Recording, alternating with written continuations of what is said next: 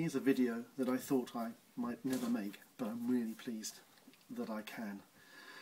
It's my thank you video to all of you for pledging to Ian and my campaign for the Anatomy of Melancholy, an album, as you know, of piano pieces of mine that haven't been recorded or most of them ever performed. And it's been kind of touch and go, it's been tense, it's been exciting, all sorts of things. When you're going through a crowdfunding campaign like this and you're relying on people to support you, you worry about whether you're putting out too much advertising, whether people are going to get sick of seeing your face, sick of the message, sick of the project.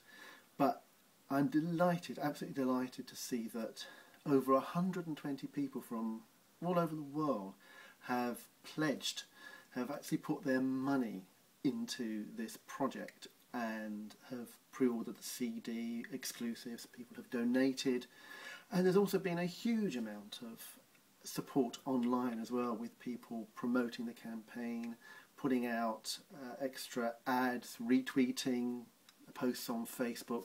People have really kind of taken possession and ownership of this, as well as Ian and myself. So I really want to thank you all, huge thanks, for enabling Ian and I to actually make this project, which is very, very dear to us, and as we've said before, we're extremely excited about it. But of course, it's never real until it's real, as I wrote in a recent article, until the fat lady sings. Well, the fat lady has sung now, and I like her song.